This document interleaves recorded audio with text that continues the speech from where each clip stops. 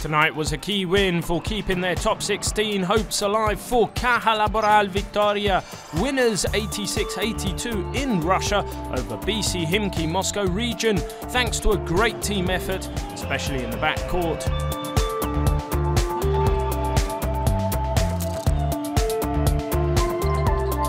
American point guard Omar Cook dished 11 assists in the game, giving Tabak's offensive game the right timing in the key moments of the match, like with the fundamental assist to Andres Nocioni with less than 2 minutes left in the game, ending Khimki's comeback and sealing the victory for Vitoria. Tonight he played for the team, and that's why Omar Cook is our nightly notable.